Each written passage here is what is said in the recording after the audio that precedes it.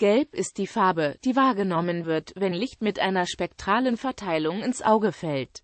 Bei der Wellenlängen zwischen 565 und 575 Nanometer dominieren, Licht mit dieser Eigenschaft kann auch als Körperfarbe remittiert sein.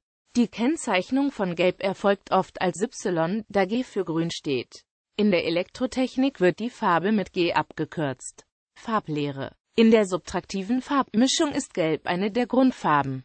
In der additiven Farbmischung entsteht sie durch die Mischung der Farben Rot und Grün, wie beim Gelb in Fernsehbildern. Bei der Farbmischung ist Violett die Komplementärfarbe zu Gelb. Obwohl Maler durch die spezifischen Ausprägungen der gelben Farbmittel intuitiv auch Indigo oder Blau-Violett als komplementär empfinden. In der Gegenfarbtheorie steht Blau als Gegenfarbe. Der Farbbereich Gelb liegt folgende Werte eines reinen Farbtons RGB ist gleich Dezimal bzw. FFFF00 Hexadezimal im HSV-Farbraum. Den Farbwinkel H ist gleich 60 Grad. Im Lab-Farbraum die Koordinaten ist gleich bzw. H ist gleich 90 Grad in der Lab-Ebene. Im RAL-Farbsystem entsprechen Bezeichnungen RAL 1000 bis RAL 1037 gelben Farben, im Pantone-Farbsystem 100 bis 139 und 380 bis 389, sowie einige Serienfarben. Farbmischung. Ausmischungen von Gelb mit Rot ergeben Orangetöne, Mischungen mit Grün schon bei geringen Anteilen frische Grüntöne. Senkt man die Sättigung von Gelb, erhält man ein neutrales Braun, und zwar schon bei kleinen Änderungen. Gelbe Farbmittel reagieren sehr heikel auf Verunreinigung. Ausmischungen in Weiß nennt man Hellgelb oder Pastellgelb. Ab einem Anteil von der Hälfte in Weiß ergeben sich Naturfarben und gebrochenes Weiß. Am Bildschirm ist farbstarkes Gelb mit den Leuchtstoffen nur schlecht darstellbar. Zwar ergeben gelbe Bildpunkte wegen der additiven Farbmischung höhere Leuchtstärke, mithin Helligkeit. Aber durch die substanzbedingte Lage der grünen Farbpunkte im Chi-Diagramm werden maximal 60% Farbsättigung erreicht. Allerdings erreicht die Chrominanz 80%, also relative Sättigung im Vergleich zur wellenlängengleichen Spektralfarbe. Im Farbdruck wird Gelb als Grundfarbe des CMYK-Farbraums eingesetzt. Der enge Farbbereich wirkt hier weniger ungünstig, da die verwendbaren Pigmente für die Prozessfarbtöne aufeinander abgestimmt sind. Allerdings ist im Vierfarbdruck die Darstellung reinster warmer Gelbtöne nicht möglich. Im Kunstdruck wird diese Kalamität mit Schmuckfarben gelöst. Die dafür nur durch die Druckeigenschaften begrenzte Pigmentauswahl bietet eine reichhaltigere Farbpalette. Gelbtöne lassen sich mit optimalen Farbmitteln bis zu einer Sättigung von 95% darstellen. Bei Blautönen sind mit Farbmitteln nur 60% möglich. Farbnuancen. Die drei typischen gelben Farbmittel sind Cadmiumgelb, Hansagelb und Produkte des Benzimidazolongelb. Sie sind in nahezu allen Tönen einsetzbar. Während die Rot-, Grün- und Blaubereiche im kontinuierlichen Spektrum neutral wirken, umfassen die Gelbtöne im Spektrum nur einen sehr engen Bereich. Indem sie farbneutral erscheinen, die Auswahl des richtigen Neutralgelbs war unter Farbtheoretikern lange eine Streitfrage. Elementargelb nach Helmholtz liegt bei 575 Nanometer. Urgelb nach der Prozesstheorie von Hering liegt bei 570 Nanometer, also etwas näher an Grün. An dem Punkt, wo die Reizantwort von den empfindenden M- und L-Zapfen gleich stark ist, müssen sich Grün und Proteindruck abgleichen. Damit der Eindruck Gelb entsteht, die Reizantwort des S-Typs ist klein, aber nicht null. Beachtenswert ist dabei, dass sich an den reinen physiologischen Sehapparat noch eine psychologische und psychische Anpassung bis zur Wahrnehmung anschließt. Je nachdem, ob man diesen Aspekt berücksichtigt, unterscheidet man in zwei grundlegende Neutralgelbs: Primärgelb, Prozessgelb. Eine Darstellung solcher Unterschiede ist am Bildschirm nicht möglich. Das Gelb FFFF00 entspricht allerdings durchaus einem Neutralgelb, wobei hier die passende Auswahl von Leuchtstoffen förderlich oder eben hinderlich sein kann. Die meisten Menschen finden ein leicht warmes Gelb als das typische Gelb, so wie es für die Lab-Gegenfarbe Mittelblau zu beobachten ist. Mittelgelb umfasst typischerweise Lab-Farbtöne. H ist gleich 80 Grad bis 90 Grad bis zur Entdeckung, Herstellung und Nutzung von Cadmiumgelb ab 1825 war ein Neutralgelb nicht in voller Kraft darstellbar. Heute werden im Druckwesen primär Benzimidazolongelb eingesetzt. Seit 1797 gibt es Chromgelb, das weniger farbstark ist. Seit Ende des 19. Jahrhunderts ist Zinkgelb beschaffbar, das ebenfalls einen blassen Gelbton hat. Alle diese historischen Pigmente sind giftig und heute nur für künstlerische Zwecke in Gebrauch. Heute werden im Druckwesen vor allem Dye-Gelbpigmente, insbesondere Pigment Yellow 12 und Pigment Yellow 13 eingesetzt. Primärgelb liegt exakt auf dem Schnittpunkt der L- und M-Kurven eines Normalbeobachters. Der Farbton ergibt sich nach dem ersten Grassmannschen Gesetz unmittelbar aus den drei von der Chi definierten Primärvalenzen R, G und B anhand der Chi-Tri-Stimulus-Werte. Primärgelb ist definitionsgemäß ein visuell neutrales Gelb, das weder warm noch kalt wahrgenommen wird. Daher ist bei Künstlerfarben die Bezeichnung Reingelb üblich. Prozessgelb, Eurogelb. Prozessgelb beruht auf einem Farbmittel, das rotes und grünes Licht gleich stark reflektiert und alles Blau absorbieren sollte. Der Name folgt aus der Anwendung als Grundfarbe des CMY-Farbsystems als farbmetrisch neutrale Grundfarbe. Pantone Process Yellow ist ein theoretisches Prozessgelb, das visuell deutlich grünstichig ist. In Europa wird es als Eurogelb bezeichnet, da eine andere Standardisierung verwendet wird. Sie ist etwas grünstichiger. Der Farbton wird durch RAL 1016 Schwefelgelb dargestellt, das wiederum häufig bei Fahrzeugen des Rettungsdienstes verwendet wird. Dem Vierfarb-Farbdruck liegt das CMYK-Farbmodell zugrunde, mit zusätzlichem Prozess Schwarz als Grundfarbe.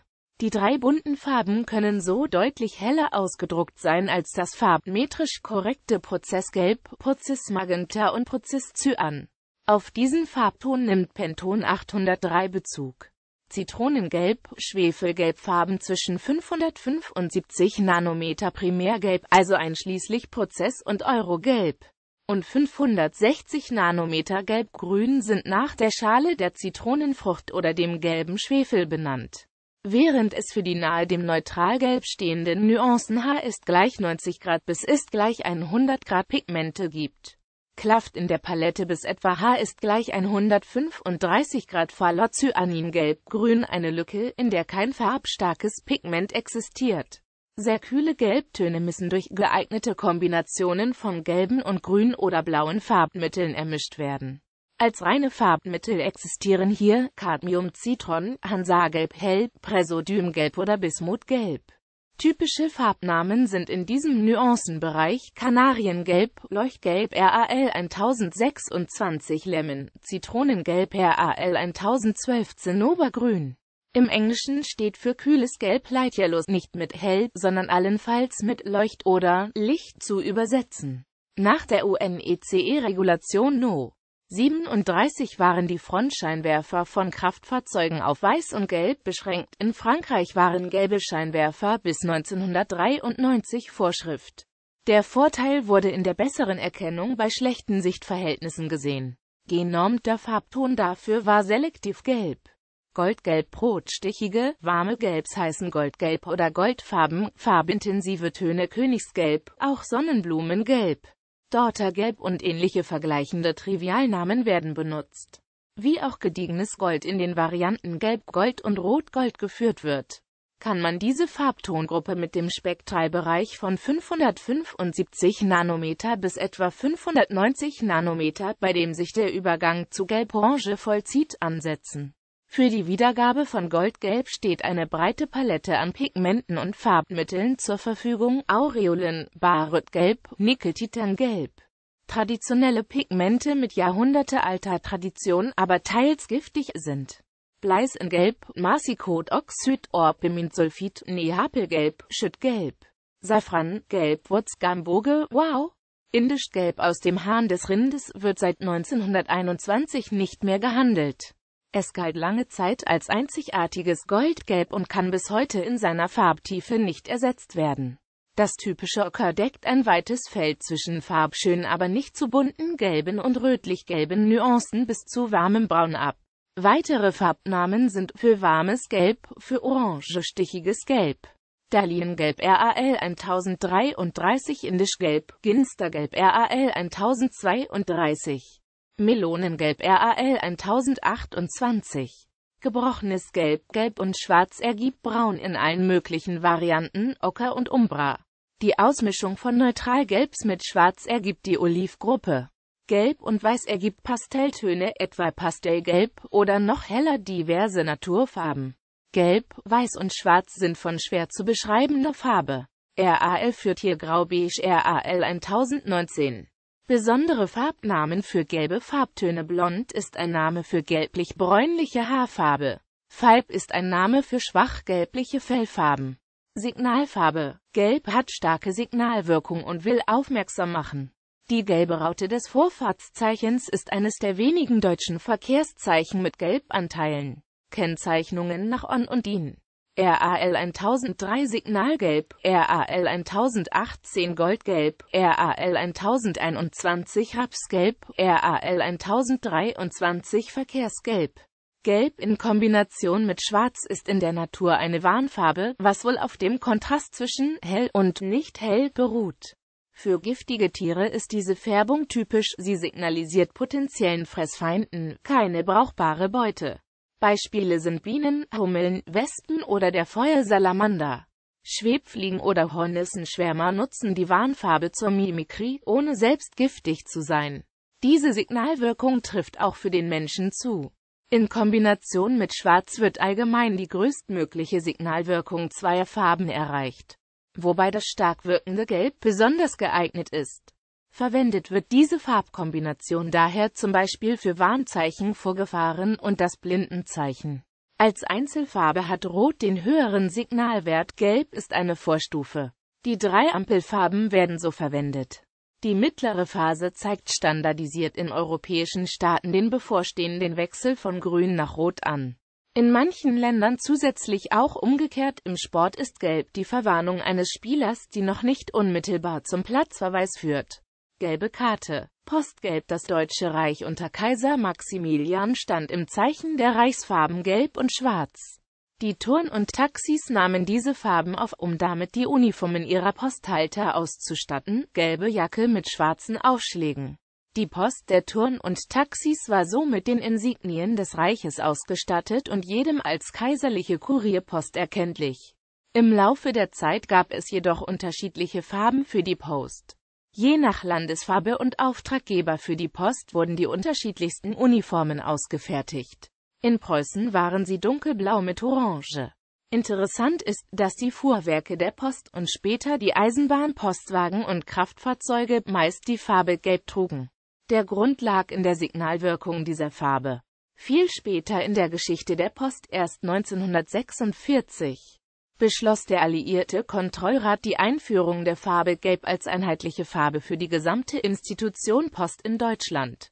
Postgelb ist das historische Pigment Chromgelb PY34, das Bleichromat RAL 1007 Narzissengelb, RAL 1004 Goldgelb, Farbe der Schweizerischen Post, RAL 1021 Rapsgelb, Farbe der österreichischen Post, auch RAL 1033 Dahliengelb für Postbusse, RAL 1032 Ginstergelb, Farbe der Deutschen Post. Kennfarben: gelbe Seiten, gelbe Tonne, Gelbkreuz. Symbolische Bedeutung: Gelb vertritt häufig die Stelle der Farbe des Metalls Gold. In dieser Form gilt sie für Wappen und Flaggen, Vergleiche dazu die Staatsflagge Schwarz-Rot-Gold, die mit je einem Streifen schwarzen, roten und gelben Stoffes wiedergegeben wird. Gold-Gelb symbolisiert allgemein die Ewigkeit. In der traditionellen abendländischen Kultur ist Gelb meistens negativ besetzt, kann aber in Assoziation zu Gold auch positive Aspekte haben. Neid, Gier, Weiß und Gelb sind die Farben der Flagge des Vatikan. In der Heraldik steht Gelb für Gold und Weiß für Silber. Im Mittelalter war in vielen Ländern jüdischen Bürgern ein gelber Ring oder Fleck als Kennzeichnung vorgeschrieben. Diese Symbolik wurde im Holocaust des 20. Jahrhunderts für den Judenstern wieder aufgegriffen. Gelb ist in Deutschland und Österreich die Farbe der liberalen Partei. Gelbe Gewerkschaften hießen und heißen in der Arbeiterbewegung Gewerkschaften, die in einzelnen Unternehmen mit Begünstigung der Firmenleitung entstanden, um diese von roten Gewerkschaften abzugrenzen. Der führende Radrennfahrer der Tour de France trägt ein gelbes Trikot. Im Angelsächsischen steht gelbe Presse für Klatschpresse, bezogen auf die Aufmachung dieser Blätter. Die gelbe Schleife gilt in der Kultur der USA als Zeichen der Verbundenheit mit den fern von zu Hause kämpfenden Soldaten. Der Brauch geht wohl auf die Puritaner zurück, deren Truppen während des englischen Bürgerkrieges gelbe Bänder trugen. In China symbolisiert die Farbe den Kaiser und das Land selbst die Erde. In Assoziation zu den fruchtbaren Lössebenen Zentralchinas, siehe gelber Fluss die Mitte. Weiter steht Gelb für Ruhm und Fortschritt. In jüngerer Zeit haben sich negative Konnotationen der Farbe Gelb für Dekadenz etabliert. Gelber Film ist ein chinesischer Euphemismus für Pornografie. In Thailand ist Gelb die Farbe des Königshauses. Anlässlich des 60. Thronjubiläums von König Bhumibol im Jahr 2006 trugen die meisten Thailänder ein gelbes Kleidungsstück oder ein gelbes Band, um ihre Sympathie mit dem König zu demonstrieren. Die gelbe Kirche, Gelbmützen sind eine Richtung des Lamaismus nach der Farbe der Hüte der Mönche im Unterschied zu den Rotmützen. Gelb war auch eine Umschreibung der Hautfarbe der als mongolide Rasse bezeichneten Ethnien. Gelbe Gefahr. In der Zeit des Kalten Krieges nach dem Koreakrieg war die gelbe Gefahr ein im Westen propagierter Slogan gegen die Bedrohung aus Asien. Insbesondere durch die Volksrepublik China, gelber Tiger wird für diese Schwellenländer als Tigerstaat verwendet. Sport. Die gelbe Karte wird als Zeichen der Verwarnung im Fußball eingesetzt. Diese Bedeutung existiert seither auch im allgemeinen Sprachgebrauch. Der gelbe Gürtel kennzeichnet die Kampfsportkleidung eines unteren Schülergrades in Kampfsportarten wie Jiu-Jitsu, Jutsu, Judo und Karate. Das gelbe Trikot kennzeichnet bei der Tour de France den Führenden der Gesamtwertung. Auch im Gesamtweltcups beim Biathlon erhält der Führende ein gelbes Trikot. Heraldik. In der Heraldik kann beim Wappenmalen die heraldische Tinktur Gold, das als Metall bezeichnet wird, durch Gelb ersetzt werden.